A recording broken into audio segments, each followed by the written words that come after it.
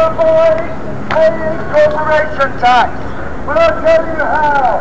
By transferring their head office to Kyoto in Switzerland.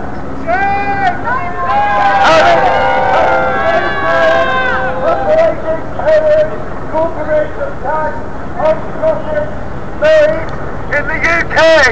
Nothing for members of the public but you, and you.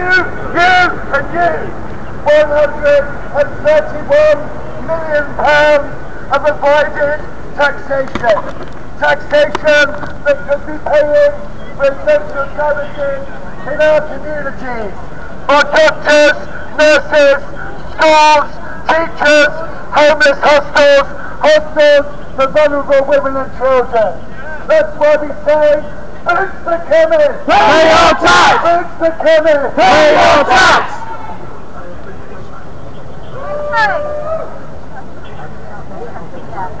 Okay, so we've been giving you a little bit of facts today, but we've got a little quiz. So come on, who can tell us how much percent in tax is Boots paying? How much did they pay last year? Anyone? 3%. So, with companies like Boots relocating to Switzerland to avoid paying taxes, leaves us with a pretty big tax gap. So, just how large is it? Any ideas? Come on. A, £50 million. B, £100 billion. B, £100 billion. Or C, £120 billion. £120 billion tax gap.